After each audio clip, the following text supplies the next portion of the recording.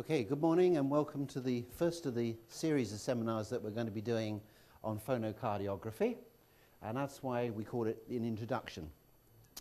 And we did a preliminary introduction at the update in September, those of you who are here, and we were all thrilled with the results, and many of you have been using the ideas with your patients in the last 6 weeks.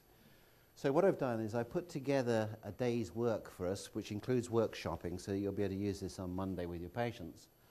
To give you the basics of how to examine people from the heart point of view, and also their cardiovascular performance and total body mind-heart relationships.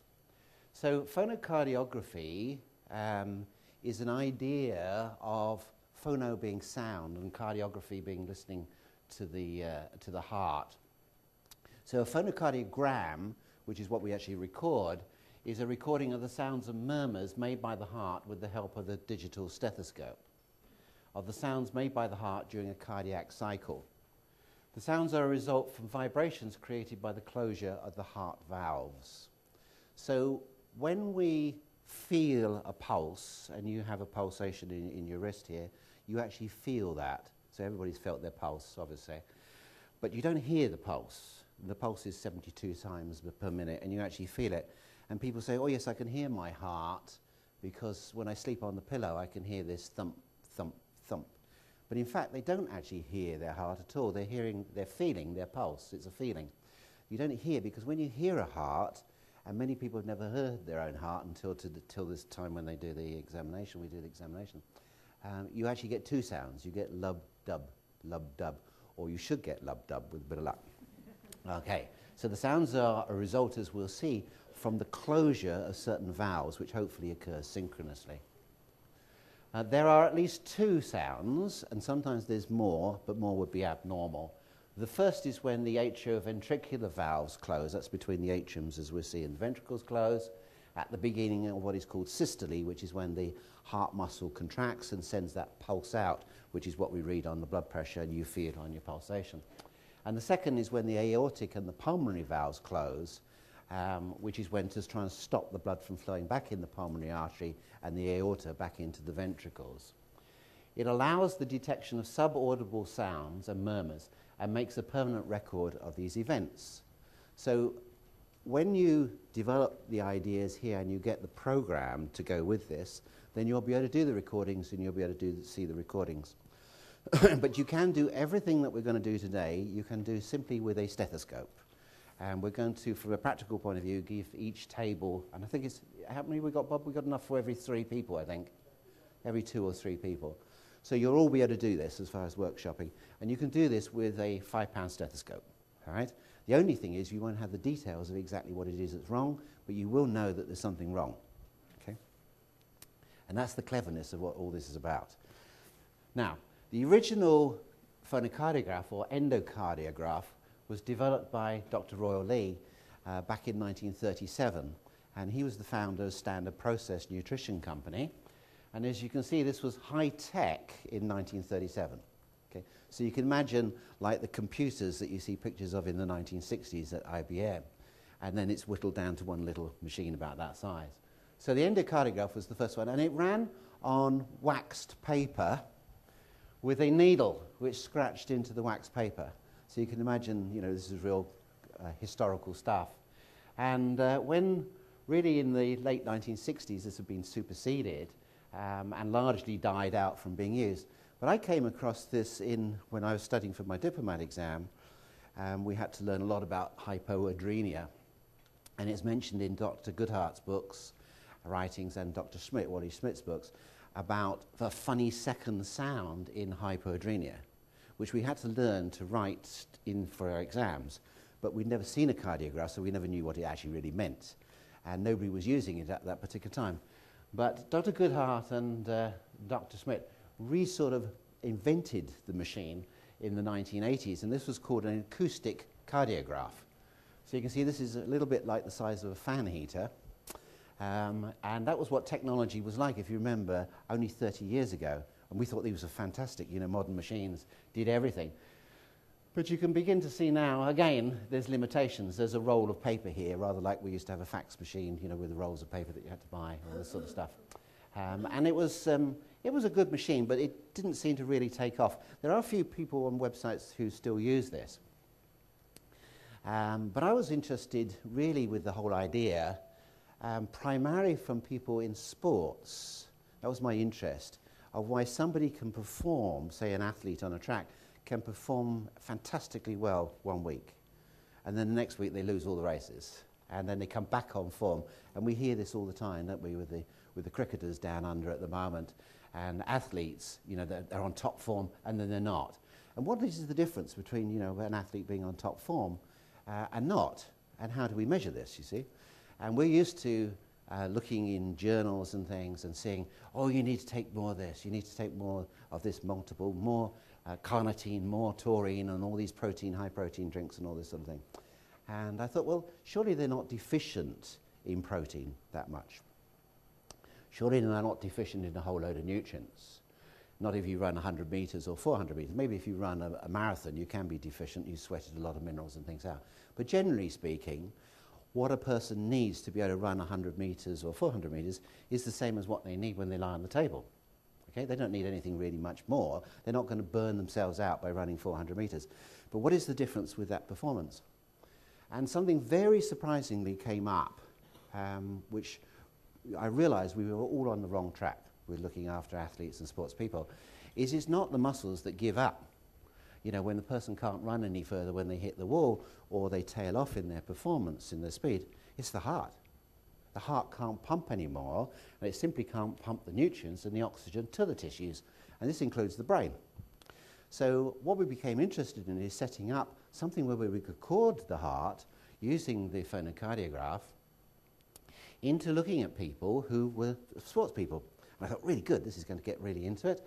And lo and behold, everybody we tested had problems with their heart, and athletes particularly.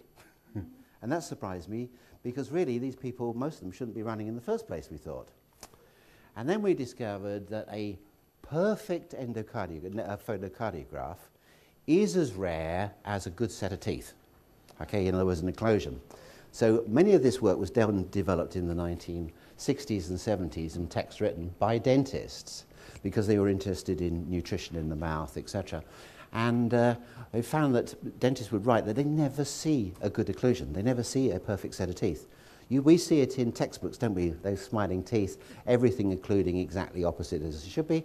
But a dentist never really sees that. And luckily, the same thing we find with the phonocardiograph. So we don't despair. Now we see a bleep here or a double beat here and so on. We think, well, that's normal for that person, but let's see what they think about it. How does their body reaction or their brain react to it? So I came to the conclusion that we could update this into 2010, 2013. But how would we do it? Surely somebody by now has invented a digital stethoscope with a program that you can record the sounds into a computer. And lo and behold, there are several companies who do the software for this and the digital stethoscopes. And you can not only put it into a laptop, but you can put it into an iPad and an iPhone. Okay, so you can record direct into there the actual heart sounds.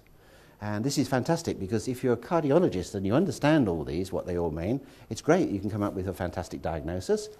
But then what do you do about it? And this is the other aspect of this.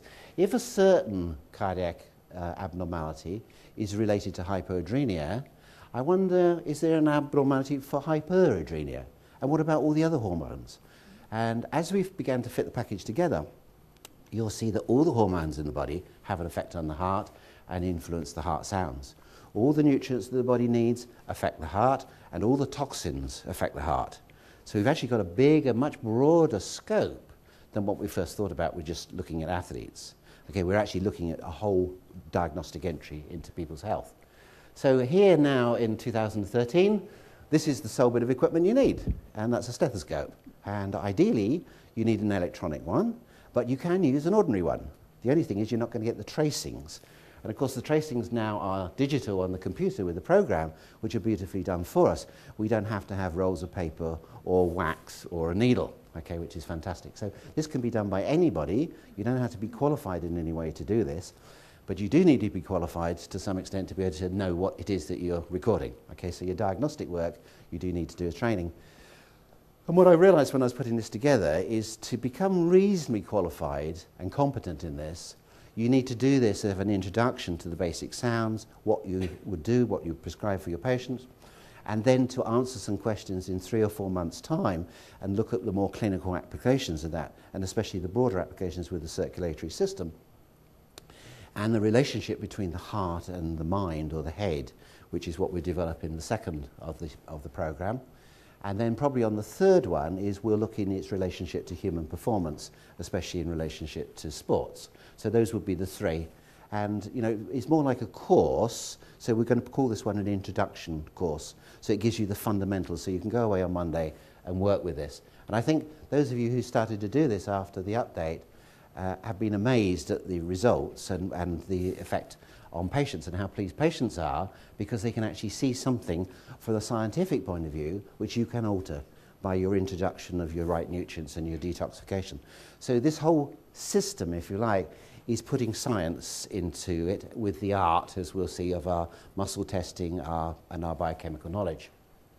Okay, so something that we introduced on the update, and this is really, I think, had a big influence probably on getting so many people to come here, which is lovely, is that 80% of all physicians die of heart disease.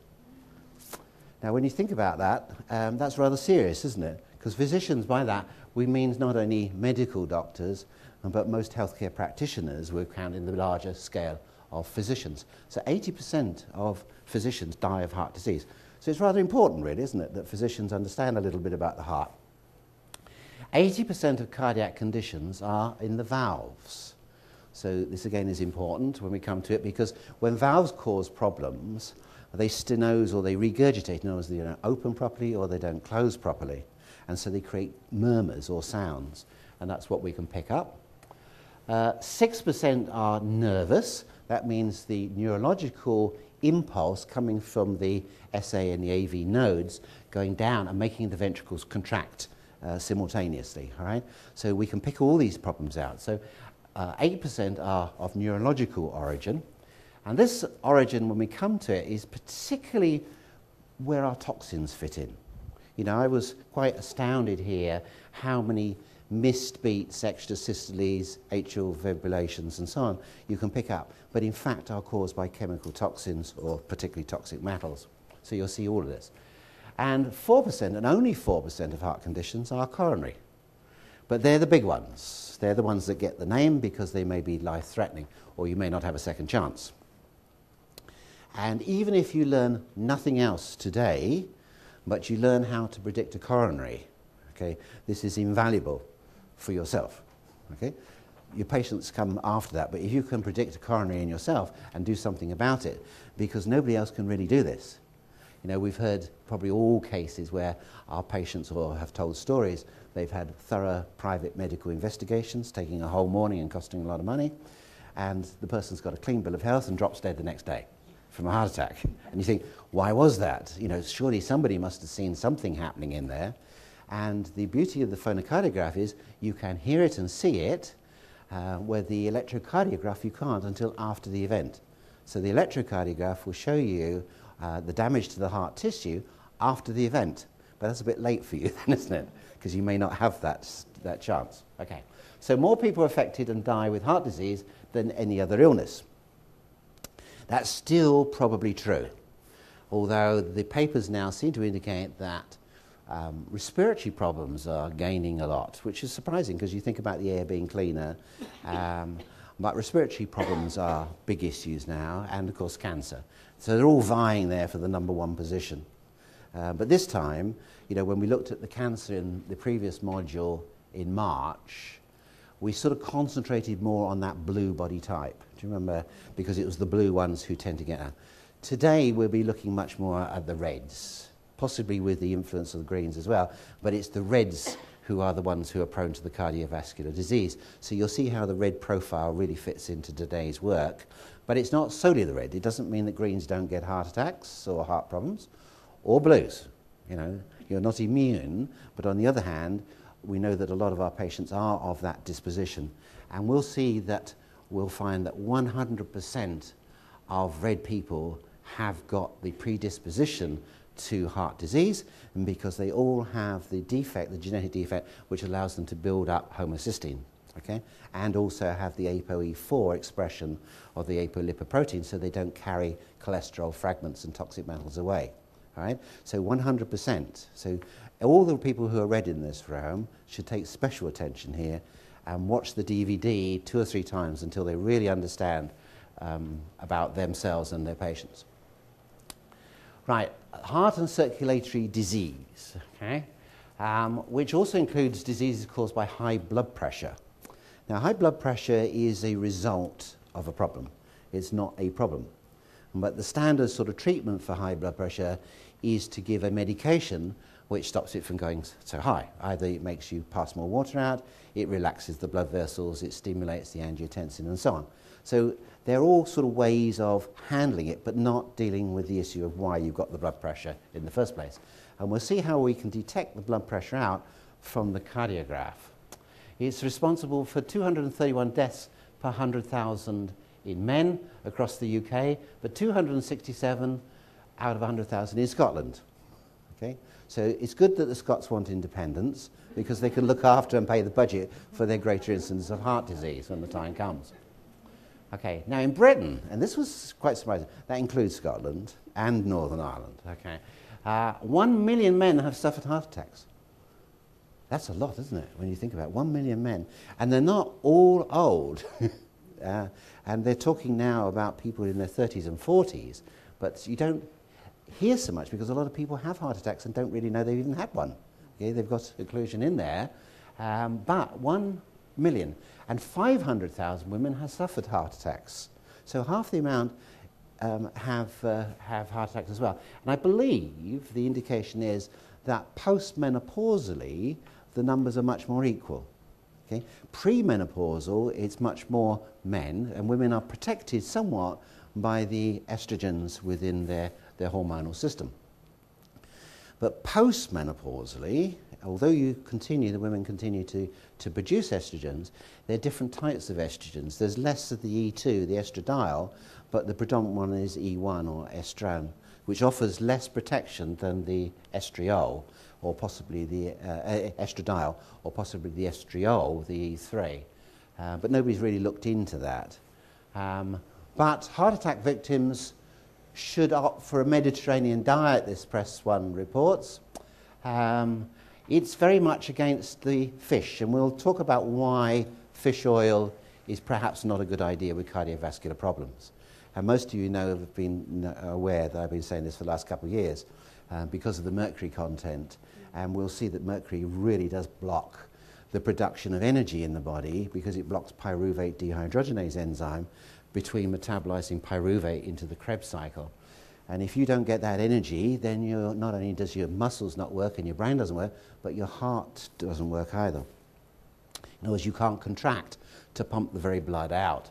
So what they're saying here is go to eat fish, but not the concentrated fish oil. Have, maybe a portion of oily fish here, but the most important thing is to go to the land-based omega-3 oils. In other words, non-marine sourced oils are much more, and that's what they're proposing there, and we'll be talking about that during the day as to why, and also the balance, the ratios of the omega-3 to the omega-6. This is really important in heart disease to make sure we got that right. So, in applied kinesiology and all forms of kinesiology, we know there's a relationship between the spine and the organs, and between the spine and the muscles.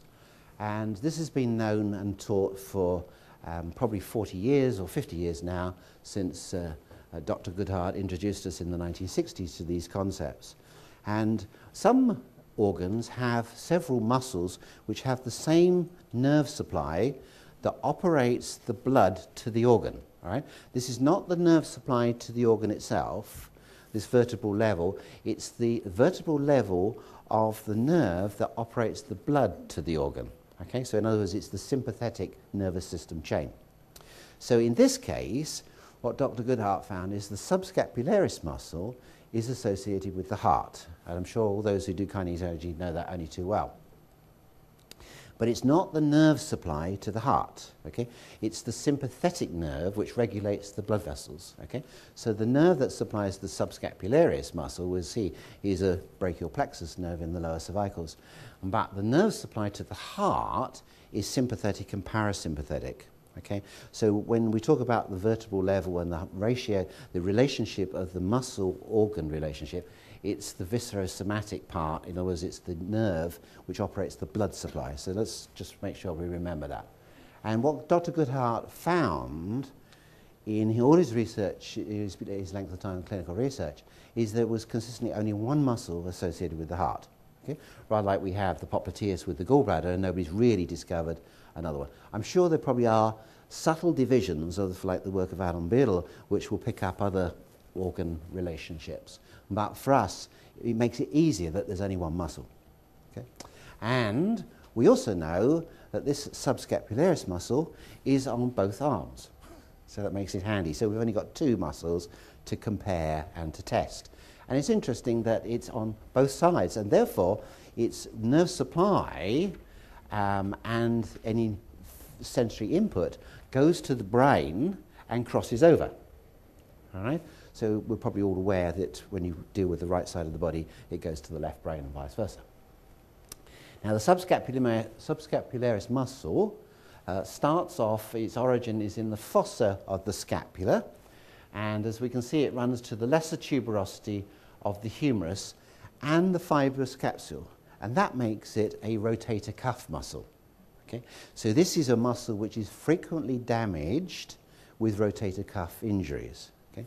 So in this case, you may not always want to use the subscapularis on the bad side of the patient if they've got a rotator cuff muscle. Okay? Because the rotator cuff means that the tendon of insertion passes through the fibrous capsule and strengthens it, acting in the same way as an extra ligament. Okay? So if you've got a rotator cuff injury, you are likely to dislocate the shoulder as the practitioner, and that doesn't go down well with the patient. Especially if you've never had that occur to you before and you're not quite familiar how to put it back. Okay? So in other words, you don't want to pop the glenohumeral joint out in the process of doing a muscle test. So, but you can simply use the opposite one, and I'll show you how you do this if necessary. Okay? So if it causes pain or there's a laxity in the muscle and you haven't been able to strengthen that muscle, then we'll use the other one. All right? Now, something really interesting about this muscle is that it's triangular in shape. Okay? And it's clearly divided, as you can see in this picture, into four parts. So we've got a subscapularis, a horizontal part. So this is the one which rotates our arm inwards. So it pushes the hand in towards your tummy. So this is the standard sort of muscle test for subscapularis of the horizontal division. Okay? I can always remember that, and because the teres minor muscle pushes out from that position and is horizontal, runs horizontally, and the subscapularis does this. Okay? Now, the lower part is oblique. And we're going to call that on here subscapularis oblique head 3. So this part runs in this direction. Okay? And this one is the more traditional, stronger part, which is tested in this way. So the standard AK textbooks, David Walther's books, etc., and Dr. Goodhart, put it in this position. So the arm is abducted to 90 degrees, elbow to 90 degrees, and the arm is rotated in and the patient pushes down with the hand towards the floor or behind them. Okay, and that's the way we test. And that particular test will be more the lower part or the oblique part. Okay? Now, the subscapularis has divisions in between because sometimes we have the arm here, and in order to do that and that, we have to go in between. So there are divisions, if you like. There's two middle ones. So you've got that one, if you like, and then finally that one. Okay? So sometimes you may need to test it in different positions. But generally, as you'll see with cardiac relationships, it's the oblique division which seems to be the main one that's affected. Okay? Now that may be, because we've got four parts to the muscle, there could be a significance, could be in relationship to the different chambers in the heart or the valves. We don't know that for sure at this particular time. So if a right subscapularis muscle weakens, it doesn't mean it's the right side of the heart. Okay? it could mean that the heart is involved, and the same with the left. It's not as easy as saying left and right, but you will begin to understand why that is. Now, subscapularis is the muscle related to the arm wrestle. Okay, so all of those who are keen on arm wrestling, choose somebody who's got a cardiac problem. Okay. Now, most people, as we'll see, are weak on the left in relationship to the cardiac, but not always. And there's a very good reason for this as well. So you may win this way, may lose this way, but you'll win this way. Okay. So remember, it is the one involved with the rotation. But we do this quite a lot because when we go to our back pocket and get out our money or keys or that, this is the muscle that does it. So it's the subscapularis, which is the main medial rotator of the arm. Okay, so remember its function is medial rotation. So nerve supply is the subscapular nerve, which is C5 and 6, so it's lower cervical. So if the muscle is weak in the clear, you need to try and find out through your normal 5 factors of the IVF and muscle testing how to strengthen that up. Okay? We don't go in because the muscle's weak to say, you've got a heart problem. Okay? In fact, we've learned not to say that at all anyway. Don't tell the patient when you do the cardiograph, you've got a heart problem. Let's say we'll have a look at what you think of this, what your brain thinks of this, your nervous system. Because people do worry about it, and that's not good either. Okay, and we know that the meridian associated, in other words, the flow of electromagnetic energy, is related to the heart meridian. So the aortic, pulmonary area, tricuspid area, and mitral area are the areas on the surface of the chest where the heart is auscultated. That means where we listen to it. Okay, so what we're listening to is the areas where the valves are. Okay, so that's what we're listening to. So when we listen to a heart, we listen to the valves. When we feel a pulse, we feel the pulsation, right? There's a subtle difference there. Heart sounds result from the reverberation within the blood associated with the sudden block of flow of the reversal of the valves closing. So as the valves close, we get the sound. Okay? So the two between the chambers will close hopefully simultaneously, and the two in the arteries will close simultaneously, which gives us our two sounds of our lub and our dub. Because of this auscultation to determine the function of the valve is usually not performed at the position of the valve, but at the place where the sound waves reverberate. Okay? So in other words, where we're going to listen with the stethoscope is not the precise area over the valve, but where you hear the sound best. Okay? So this is the actual position of the valves. So we have mitral, tricuspid, aortic and pulmonary. But this is the position where we hear them. Okay? So we're going to hear them a little bit further out because of the reverberation of the sounds. Okay? So we're going to be looking there, again, mitral, tricuspid, aortic and pulmonary. So the points to listen to, the pulmonary is on the second left interspace up here, intercostals here. The aorta is on the other side here on the right. Okay, so that's nice and easy there, there. The mitral, which is on the back, is the left fifth interspace. So basically just underneath the nipple. The nipple in the male is really the fifth interspace, so it's just underneath there. In the female, you may need to lift the breast up a little bit to get a good listening in there. And the tricuspid is just on the left side, again, horizontal to that, but slightly left of the midline. Okay, so mitral, tricuspid,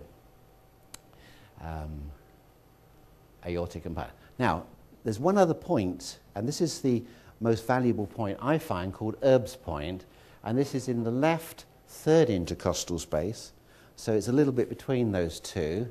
So if I go back on there, we call that E, and Erb's point is one of the best points for listening to the heart of the general overall sounds, right?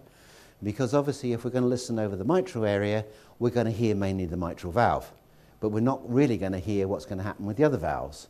And similarly, if we listen to the aorta or the pulmonary, we're only really going to concentrate on those. So the sort of central point, if you like, where you can hear all sounds to be able to pick it up, particularly the second sound, which is so important, which is the closing of the aorta and the pulmonaries, we listen at Erb's point. So we would suggest at this stage, when you're starting your work with patients, go to Erb's point. Okay, rather than listening at different valves and things. It's much easier to get one central point, master that, And then later on, particularly in the second module, when you've had 3 or 4 months experience with patients, we can then look at the pulmonary valve in a little bit more and the mitral valve, etc. So we'll be doing most of our work today off the E point or Erb's point. Okay, in cardiology, Erb's point refers to the third intercostal space, where S2, or the second sound as we'll call it, is best heard. It is essentially the same point as the lower sternal border. Okay, so what we know our blood does is the blood pumps from the left ventricle.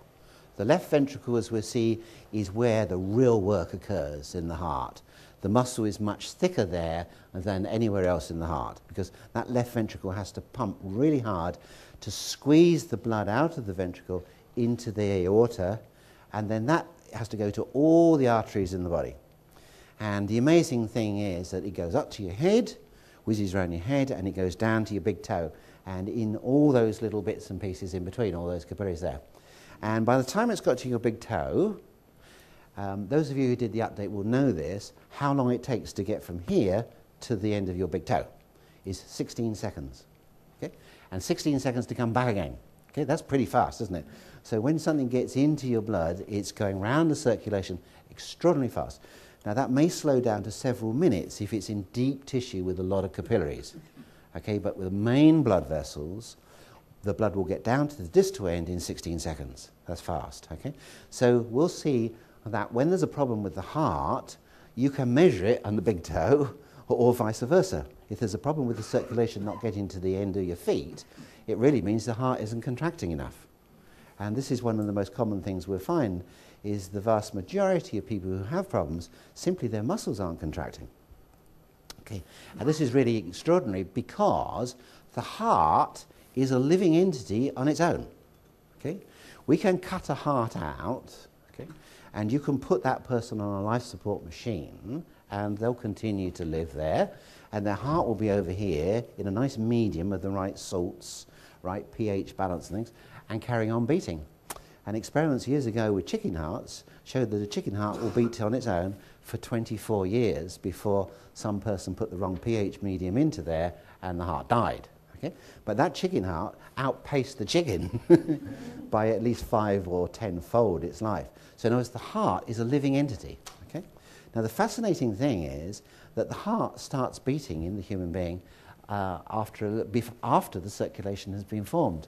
And studies in animals, they haven't done this in humans yet, but studies in animals indicate that the blood circulates before the heart starts beating. So the question now is, how important is the heart to the circulation of the blood? Does the heart respond to help push the blood and act as an extra beater, or does the blood circulation have an inherent rhythm to itself, which is now found to be electromagnetic with the charges on the red blood cells? So in other words, the circulation is almost like a living entity on its own as well, far more important than what we ever thought of. So the heart pumps from the left ventricle to the tissues, in other words, to the big toe, to the organs, to the muscles. And that blood comes back then by the superior and inferior vena cava, or veins, to the right atrium in the heart. Okay?